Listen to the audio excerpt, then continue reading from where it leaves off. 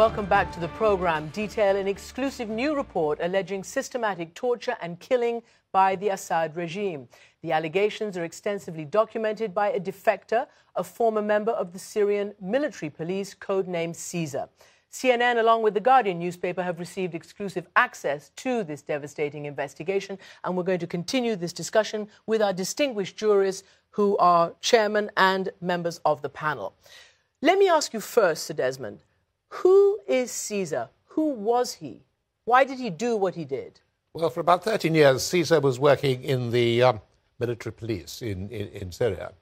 And his job, for most of that time, was to act as a scenes of crime investigator, taking photographs of the sort of criminal activity that is photographed by members of the police. However, since the onset of the civil war, his functions changed, and that of his unit changed. They changed to taking photographs of bodies that arrived from the detention centre, bodies of people which who we've seen killed in the detention centres, and brought to a hospital, a military hospital. I can't tell you where it is. Well, I know where it is, but I can't tell you where it is for a number of reasons.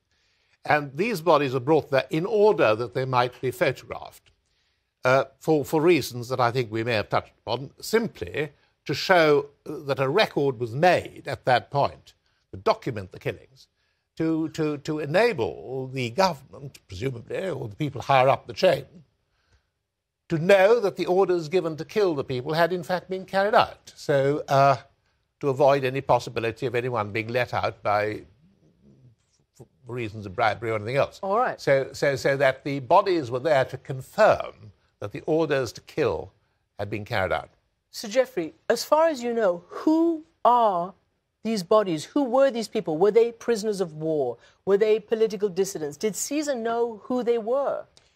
No, and he's quite clear that he never saw an execution and he never saw an act of torture. There is subject So he was just photographing the result. Correct. And subject to anything that Dr. Hamilton said, we're not aware of them bearing any marks of being men in the services.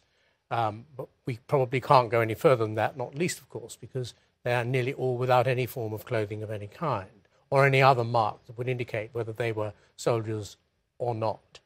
What happens to the bodies, as far as Caesar told you? Our understanding is they were taken from the place of photographing to mass graves in a rural area close by, where they were buried. So again, do you see evidence of a cover-up, not just mass killings, as the defector alleges and that you've determined, but of a cover-up by the regime? Is all of this, these figures, these numbers? Well, yes.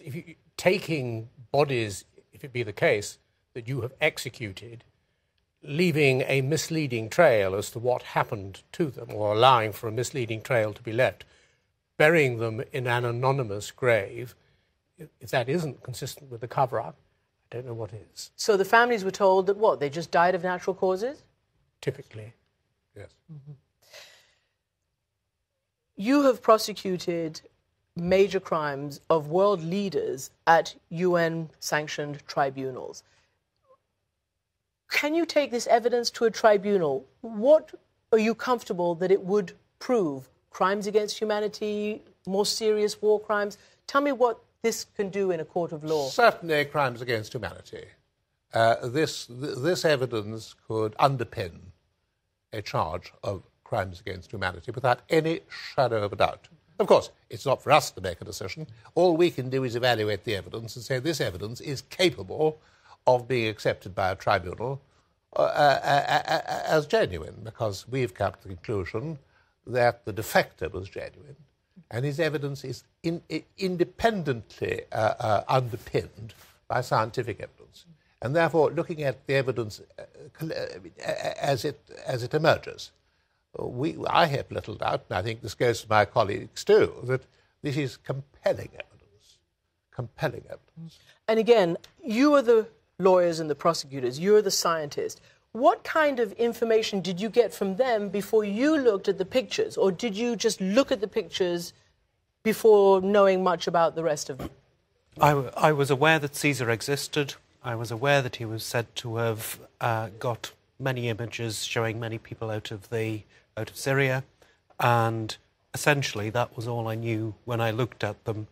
I looked at the images cold, as it were, so that I could form my conclusions scientifically, and then those conclusions could be matched to what Caesar was saying, and either clearly one would support the other or it wouldn't. Tell me a little bit more in this regard about Caesar. His motivation. Was he against the regime? Did he plot to do this? How did he come to do this? And was he exaggerating? I mean, tell me what made you feel comfortable about him. His motivation was that he was distressed by what he saw and wanted to provide the evidence to others, and he took some personal risk to do that, as the report makes clear. So I think that's his motivation. There's one thing about Caesar that we ought to make quite clear. Although we've got some 23,000 odd images that we've seen, or rather we've surveyed in general terms, that come from him, and there are other images that come from him, there are other images within the overall 55,000 that come from others, so that there is material still coming out, it may be, or that has come out of a like kind. And that's important, Go ahead. Bearing in mind that war crimes trials, as Sir Desmond knows as well as anyone, starts with a small body of evidence, and once that's known about, particularly, it gives confidence to others to add to it. So that this evidence wouldn't be the only evidence that one would imagine ever going to a particular war crimes trial. You'd have to have other evidence as well. Let me just finish by asking you, Stuart Hamilton, this is wartime in Syria. Could these have been war injuries? And, of course, everybody is going to want to know, could these pictures have been doctored? Certainly.